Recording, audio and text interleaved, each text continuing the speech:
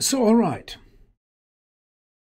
Suspended sediment particles can be of organic or inorganic origin. Okay? The organic matter, the particulate organic matter that we call POM, is the diet of suspension feeders such as krill, many crustaceans, or squid. Okay? POM is the driver of what I call the dark marine food webs. Okay? Not directly or necessarily linked to plankton production in the euphotic zone. Okay? Because particulate organic matter can also be created in benthic environments, such as in deep submarine canyons.